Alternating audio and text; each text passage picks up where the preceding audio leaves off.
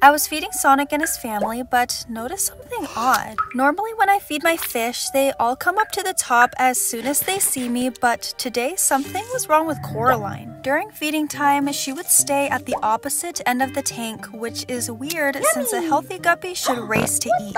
At first I thought she was getting sick because I noticed she was a little skinnier than the others, but when I looked at her closely, I discovered she went blind. Both of her eyes had developed cataracts, which make them look cloudy compared to the others, and unfortunately in her case, this can't be cured. I'm not sure what caused the cataracts to develop in the first place, but since none of the other fish have them, I know it's not because of poor water quality or inadequate nutrition. Luckily, she still has all of her other senses, so whenever it's feeding time, I'm always sure to put some food right in front of her face and make light taps to the water so she knows I'm around. Caring for her isn't hard now that I'm aware of her condition, but before this,